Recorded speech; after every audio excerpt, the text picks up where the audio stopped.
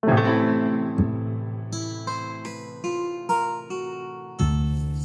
listeners, and welcome back to the Religious Studies Project. It is Monday morning, which means that we have a new episode for you. Well, new of sorts. I'm Andy Alexander, and joining me today is Allison Isidore.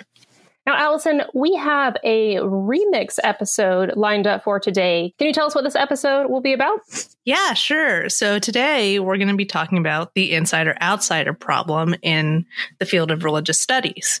We've got a lot of scholars who have been on the show before talking about this. So let's dive in. So what exactly is an insider or an outsider? Well, there's been a lot of debate about exactly what an insider or an outsider is, but basically, in theory, the insider is the person that follows the religion. The outsider is the person like me most of the time who can't belong to all the religions I study. So I'm looking at it as a non-believer, as a non-practitioner. I'm trying to make sense of it. As a non-practitioner, how do you study other religious groups? Are there scholars who study their own traditions? Well, I think it's clear most of the time that I'm the outsider because most of the time I'm trying to understand what the religion believes and why they do it and what it's based on and what all the various activities are that they follow and what the reasons are for them. It's sometimes said that the outsider tries to make the strange familiar.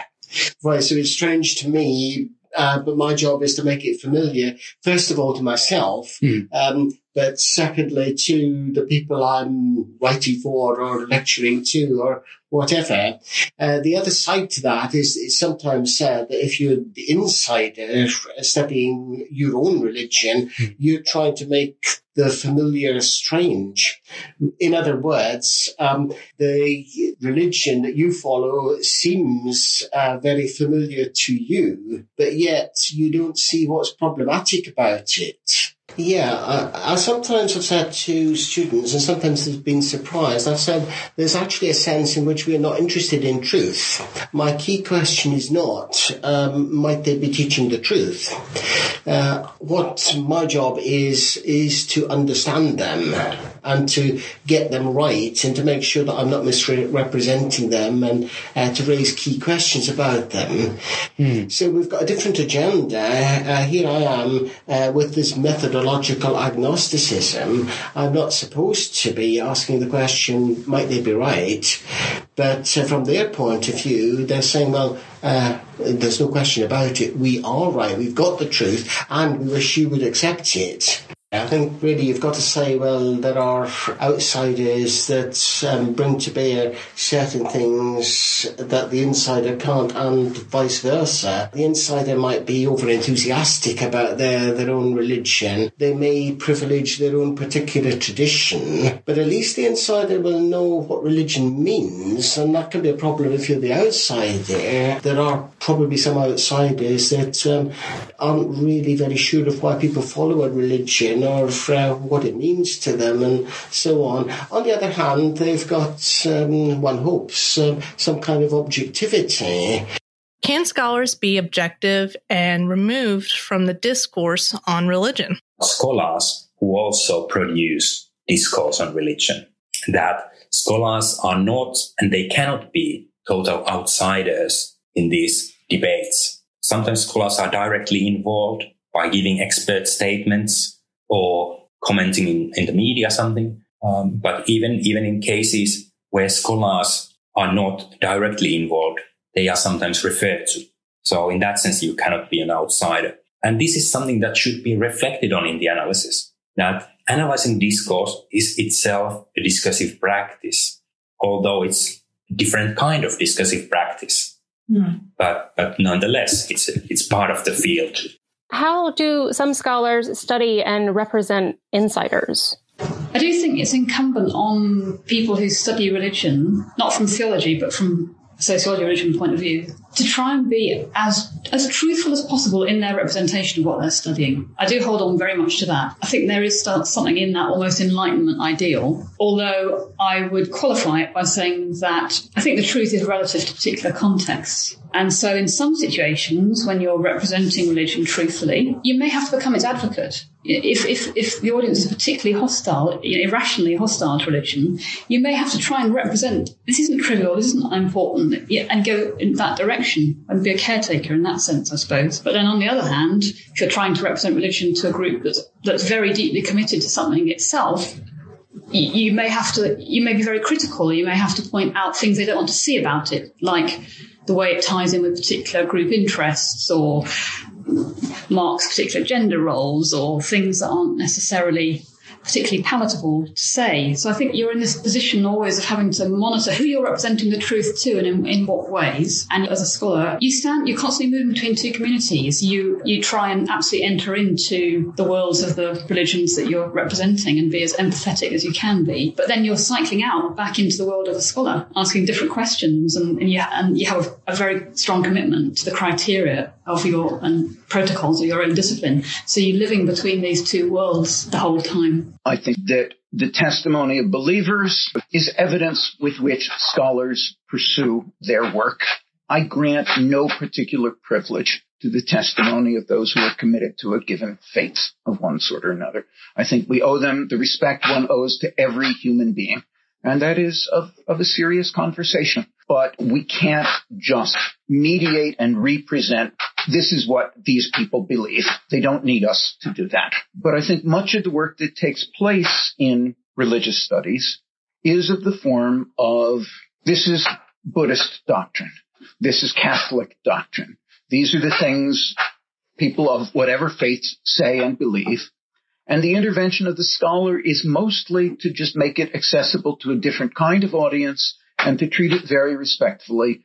And if he or she adds something, it's simply to say, gee, it's really deep and profound and beautiful. You may not want to buy into it, but you have to love it because it's got all these truths embedded in it. Then how do we use these terms and talk about these groups in a way that is both respectful and academically productive? We can't get away from the terms, whether it's religion or Hindu or Buddhist or whatever. We can't get away from them because people are using them as self-identifiers, using them to identify other people. But too often we use them as if there's some real essence out there that we assume we can get to, whether we use the term or not, without seeing the term as a political choice that people are making when they self-identify or identify others. Well, and by extension, Stephen, I think then that we privilege and authenticate and legitimize an insider or participant viewpoint as some kind of authentic definition or thing. So if you call yourself this, then that this becomes real for me because I'm the scholar going to respect the way that you talk about this thing that you're doing because you're the one who's really doing it. You're the one who really has some kind of expertise or authority to talk about it. And it's often a very particular form of the discourse of what Hinduism is that we authorize as the real Hinduism. I've had people talking about some of my work on Sindhi Hindus saying, well, they may say they're Hindu, but, and this is a scholarly peer review, but they may be wrong about what they are. Yeah. Because there's a particular definition of Hinduism and separation between Hinduism and Sikhism that has become the dominant discourse, and that just gets naturalized. So what is the benefit then of studying these discourses? It's not difficult to find the media and scholarship filled with debates currently on what type of Islam is the proper type. Those debates are themselves the object of study for a critic, a culture critic, by which I meant, and by which I continue to mean, someone who's interested in studying the mechanisms whereby systems of dominance, marginalization, systems by which power is articulated, negotiated, to understand how those systems work, how they function, how they last over time, how what might be understood as happenstance gets portrayed as necessity, inevitability. So thus we end up talking about things like naturalization. That's the work of the culture critic, to understand how these mechanisms work, to provide examples of how they work. As such, for such a scholar, we're not studying religion. right? That should be obvious. We're using those institutions called religion as, and here I'm just borrowing on Jonathan Smith's widely well-received work, we're just using them as EGs, as examples of instances of wider sets of processes that we're interested in, things we've seen elsewhere before in other cultural practices. If we aren't studying religion, what can we learn from studying insider-outsider discourses about religion? I think society is a project rather than an entity that exists by nature. I think humans, come to associate with one another and learn how to deal with one another and develop identities that bind them to some people and distance them from others through really complicated processes. And a big part of that takes place at the level of the discourses they're exposed to. I'm interested in the formation of society, the moments society falls apart and has to be restored, society's capacity for reproducing itself over time. And I'm particularly interested in the way the stories people tell themselves about themselves, the stories they tell about their neighbors, close and, further afield, the stories they tell themselves about their past and their foundation, the hopes they come to cultivate, the ideal image they develop of themselves and what they aspire toward, the practices at the level of etiquette and ritual and ceremony and memorial that they come to repeat and to treasure and to cultivate. How those sorts of instruments let them constantly recreate the social. And I'm particularly interested in the moments of conflict, when the fissures and the cleavages and the contradictions that are always there in any social group prove unmanageable, and the whole project threatens to break down or explode. You put humans in groups, and they will immediately develop in-group bias and out-group bias.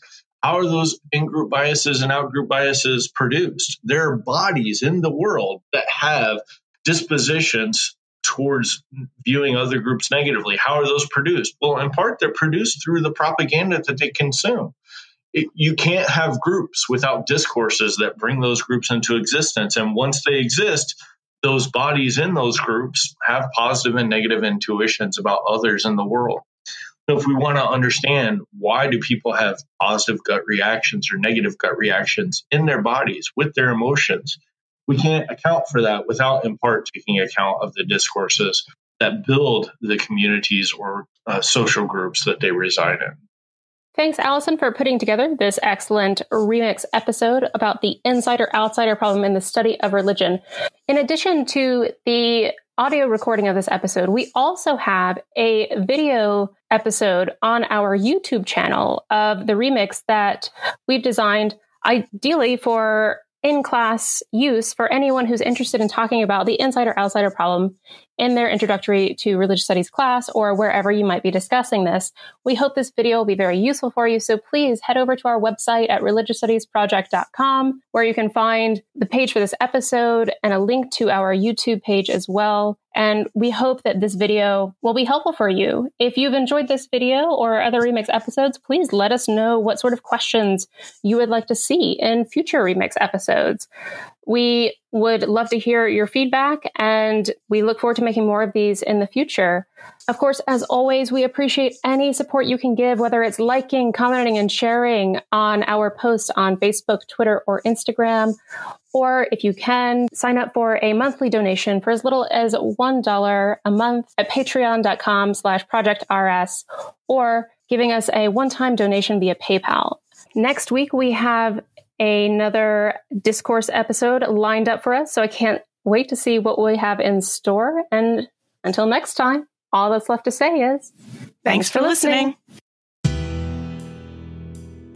The RSP is sponsored by the BASR, NAASR and the IAHR, and is produced by the Religious Studies Project Association, a Scottish charitable incorporated organisation. Find out more at religiousstudiesproject.com. Brought to you by editors Andy Alexander and David McConaughey and founding editors Chris Cotter and David Robertson. Our features are edited by Savannah Finver and our Opportunities Digest by Ella Bach. Audio editing by Alex Matthews, video editing by Alison Isidore, podcast transcription by Jayden Bartashius, and social media managed by Candice Mixon. Don't forget, you can support the project by using our Amazon.com, .co.uk and .ca links, or donating at patreon.com/ProjectRS. And you can find us on Facebook, Twitter, Instagram, YouTube, iTunes, and all other portals.